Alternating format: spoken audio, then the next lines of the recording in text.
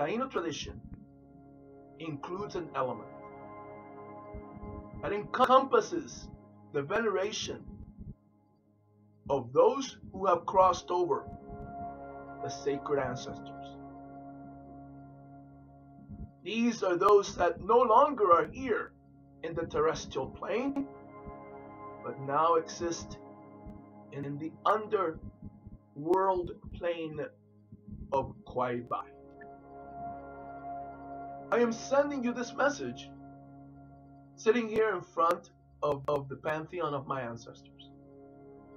On that side, all of those who came before me in my family. My mother, who has already crossed over, her parents, the parents of my father, and going all the way back several generations. And to represent those of whom I don't have the details, I use this object in the middle. The question arises, how is it that the ancient Taino ancestors memorialized and invoked the presence of their dear departed? And this is the answer. First, they wrapped the body of the deceased in his or her own hammock. It was this familiar object which had served to support and cradle his body every night of his life, that now served him as his burial shroud, to envelop him in the night time of death.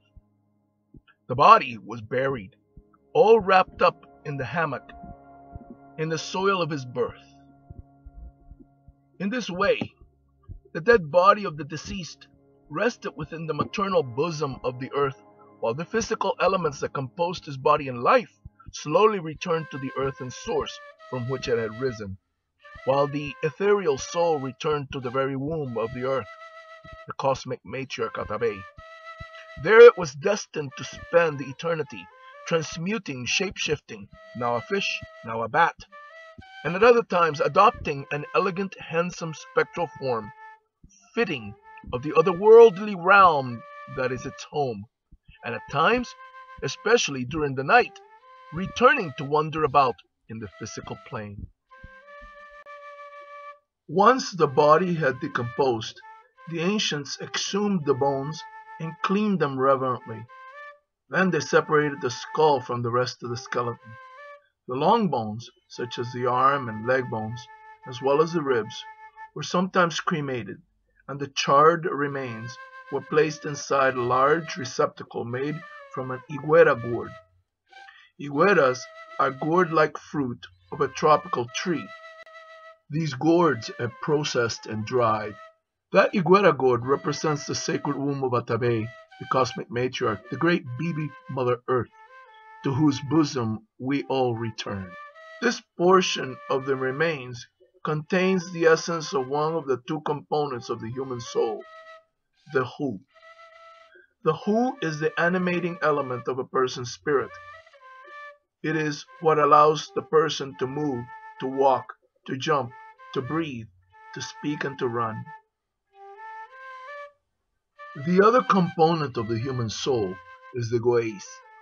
The Goes is a portion of the spirit that permits the person to experience sensory manifestations such as seeing, hearing, touching, tasting, as well as feelings and emotions. The seat of the Goes is said to reside in the head, and thus the skull which contains the Goes was carefully placed in a clay bowl and buried under the home. This form of veneration of the ancestors dates all the way back to the ancient ancestral dream time, the time of legends, the time of the myths. Our ancestors tell us that at that time there was the original couple, the original ancestral couple.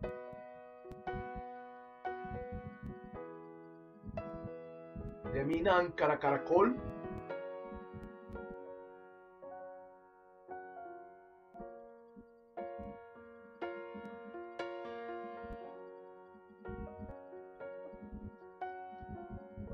and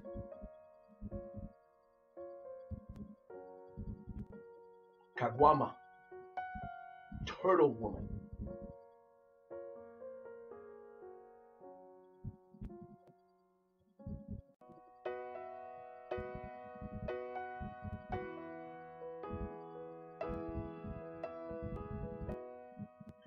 All humanity had already emerged from the sacred cave, Kasibahagwa, the ancestral cave. And the human race, human species, found itself living upon the surface of the earth. The ancestors share with us this story from the time of legends, from the time that is called the dream time. At that time, after the people had emerged from the ancestral cave, there was a woman called Itiba Kahubaba, who was the physical, human manifestation of Akabe, the cosmic matriarch, here on earth. And she was here on the earth only for a short period of time, just long enough to give birth to the ancestors of the Taino. Itiba Kahubaba became pregnant, and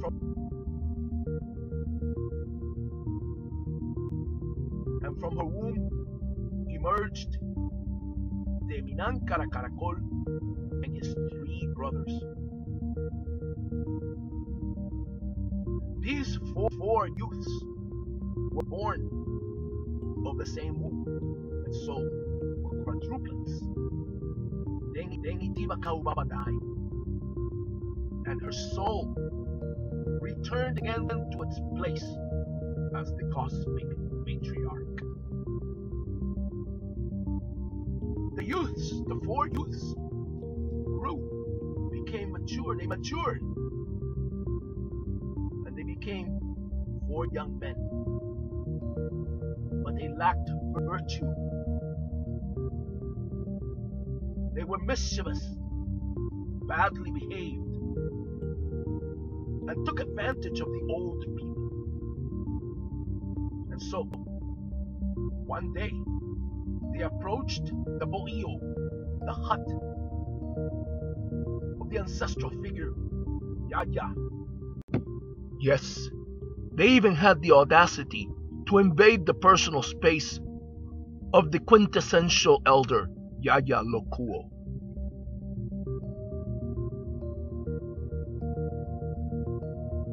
This man had the same name as the Great Spirit, because he had similar qualities as Yaya Guature, the Great Spirit. So Yaya the man, Yaya the human, at that time was in the fields, cultivating his crops, farming, tending to the conuco. And while he was absent from his bohio, these 4 young men came into the hut and began to look for food. They found it in the funerary gourd that was hanging from the ceiling of the home. It was hanging from cords. There was this large gourd. That's where the bones of the son of Yaya were interred, following the tradition of the ancestral Tainos.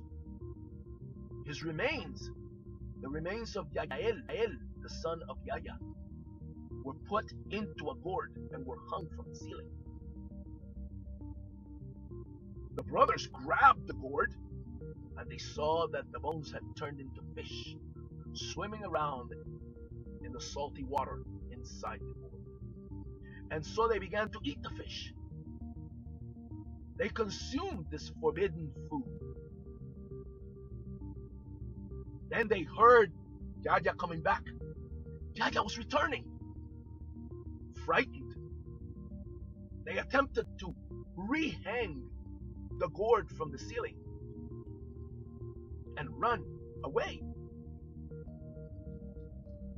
But the cord slipped, the gourd fell and broke, and from inside it began to flow an unending amount of water.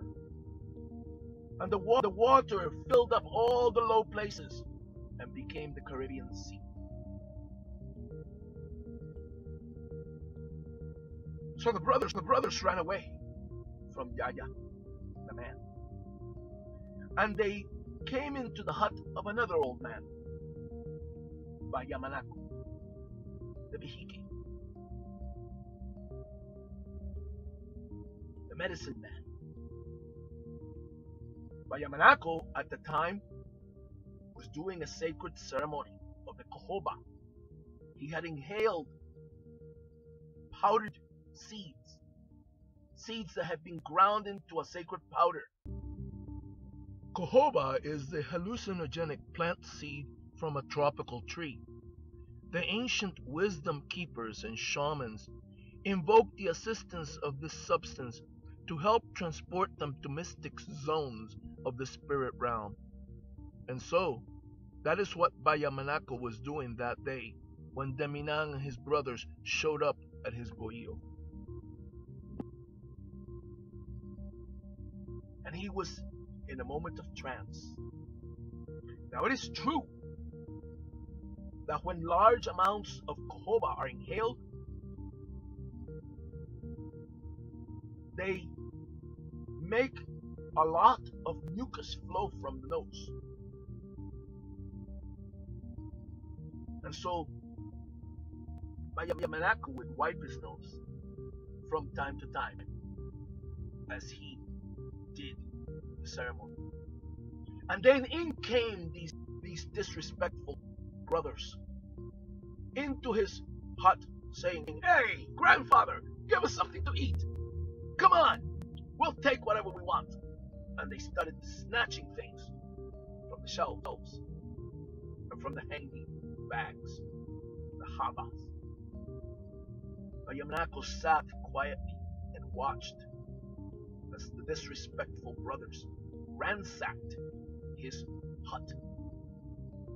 And then, as he felt the accumulation of mucus in his nose, he put his finger up to one nostril and went, "Whoo!" and blew a huge gob of mucus onto the back of Deminang.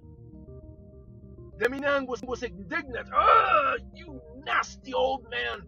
Oh, disgusting! Look what you've done to me! You blew that nasty stuff on my back!" And just as he said that, he began to feel pain on the spot where the mucus had fallen on his back. Oh, it hurts! It hurts! Oh! His back was burning. There was pain. The brothers began to look at it. "What's going on, brother? What is happening, Deminang? This old man has done some witchcraft on my back. It's hurting."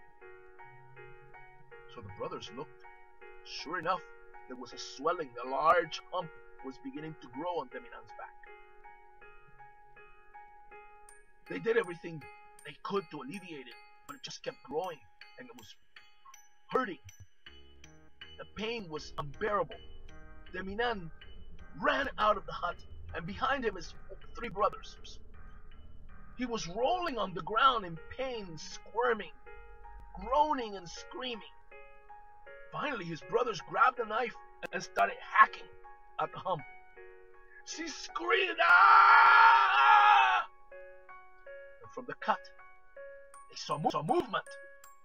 They were amazed when the hump began to squirm and move, and from the cut began to emerge a huge turtle, Kawama.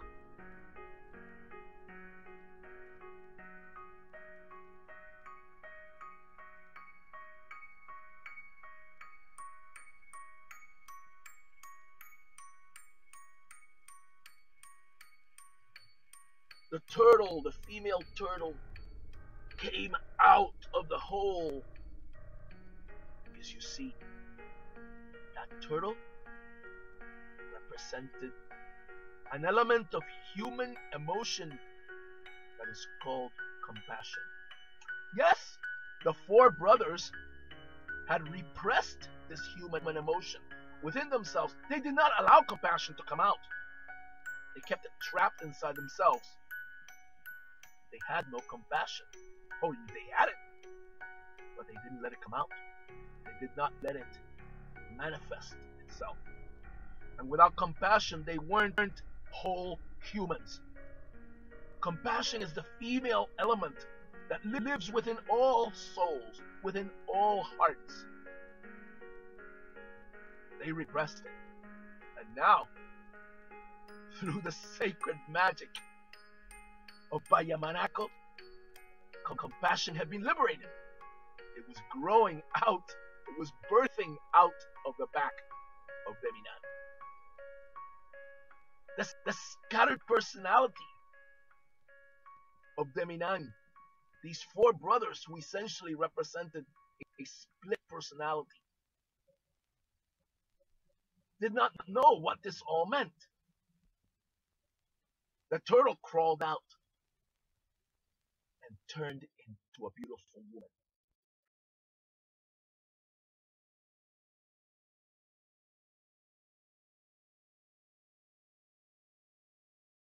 Kagwama, the compassionate one.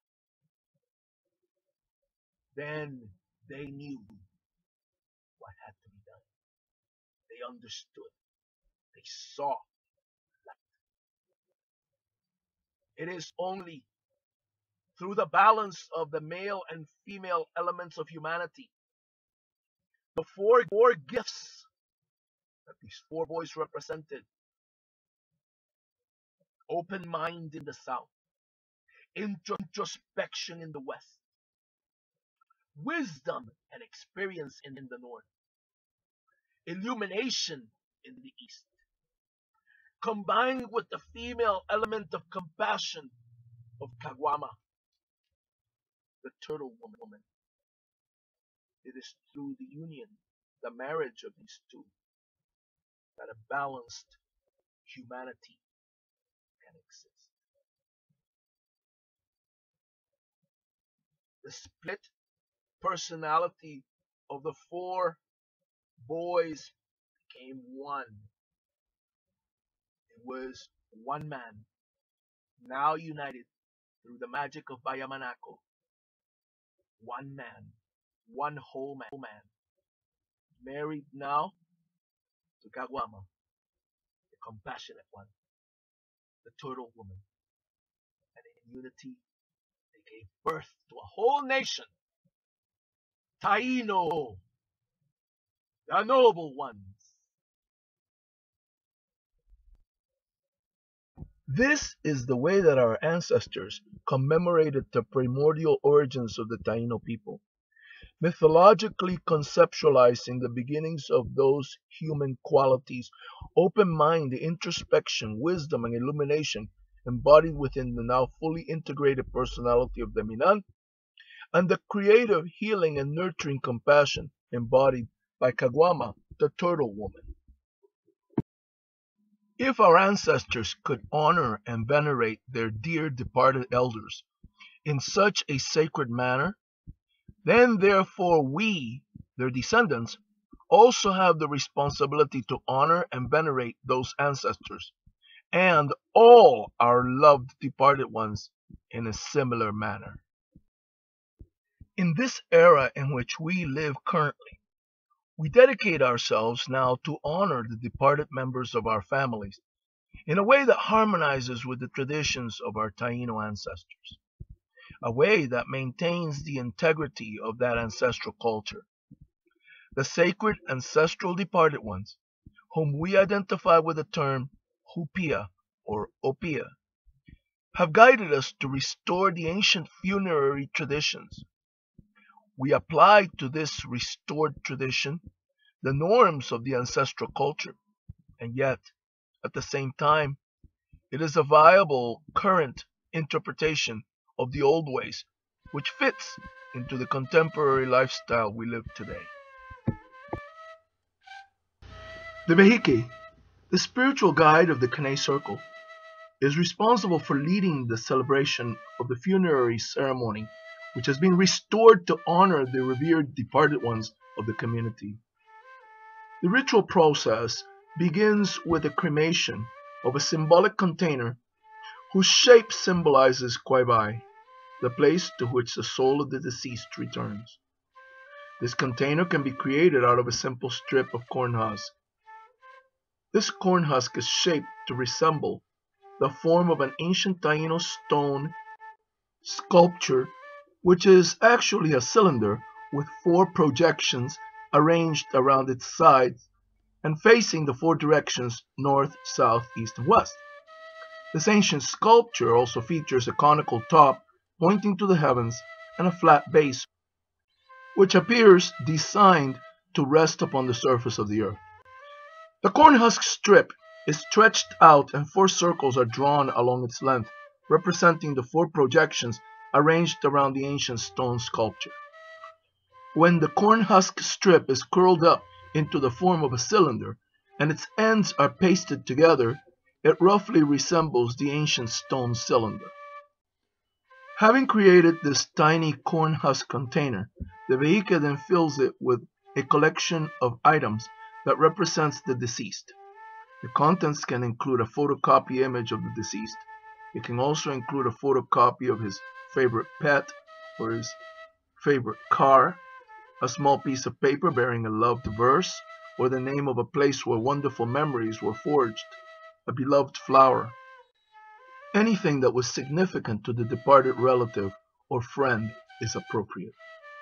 Once the corn husk cylinder has been filled with significant objects, the vehicle prays over it and then places it on a wooden bolo platform surrounded with dried flowers. This wooden object, bearing the corn husk cylinder arrangement, is then lowered into a large container full of salt water, and it is allowed to float upon that water. The salt water represents the ancient primordial ocean of Taino legend, and also it represents the amniotic fluid of the cosmic matriarch's womb. The vehicle then sets the floating arrangement on fire and ritually cremates it. The vehicle sings the funerary song while the arrangement is burning. Yo quiero que a mí me entierren como a mis antepasados. Yo quiero que a mí me entierren como a mis antepasados, en el vientre oscuro y fresco de una vasija de barro, en el vientre oscuro y fresco de una vasija de barro. Once the arrangement has been fully consumed, the ashes are ground up into a fine powder and carefully divided into 2 small piles. One pile of ashes is placed inside a tiny higuera gourd. The other is placed inside a clay bowl. The gourd represents the large higuera gourds in which the ancient Tainos placed the long bones of their departed loved ones, which then were hung from the ceiling of the home suspended by cords. And the clay bowl represents the ceramic vessels that the ancient Tainos used to bury the skull of the loved one under the home. Ultimately, the small higuera gourd and the small clay bowl are destined to be placed upon a decorative wooden tablet. This wooden tablet is supplied by the vehique. The vehique himself or herself can create the tablet, or the vehique can order one to be created by a craftsperson. This wooden tablet bears a small hook or peg upon the top portion of the structure and a small shelf at the bottom. The tiny higuera gourd that contains half of the ashes from the cremation ceremony is hung by cords from the hook or peg at the top of the tablet, representing the large higuera gourds containing the long bones of the deceased that were hung by cords in ancient times from the ceiling of the home. The little clay bowl is placed upon the shelf below to represent the ceramic containers that were used in ancient times to inter the skull of the deceased under the house. In conclusion, the ideal is to end up with an artistic creation that bears a photo of the deceased placed aesthetically between the hanging gourd above and the clay bowl below. This photo should be accompanied by a label bearing the deceased person's name. Part of the Vehica's responsibility is to finish this memory tablet and to give it to the relatives of the deceased so that they can hang it in an honored place on the wall of their home. After a certain time, the relative of the deceased may accumulate a collection of these tablets representing a number of his or her departed relatives. This family member might opt to place these tablets side by side upon a specially selected wall. The end result would be a wall of honor, a kind of family ancestral pantheon that includes all of the forebears that this family member has information about, so as not to exclude any of his or her ancestors for which the family member has no information about. It is possible to celebrate a special ceremony dedicated to the unknown ancestors. The ashes from that ceremony can be placed in a larger gourd and clay bowl, and these two containers can be borne upon a large memory tablet which can take its place at the center of the honor wall. In time, our ancient ancestors managed to create a surprising variety of receptacles into which they placed the remains of their dearly departed, in the hopes of maintaining the essence of those deceased loved ones present in their lives.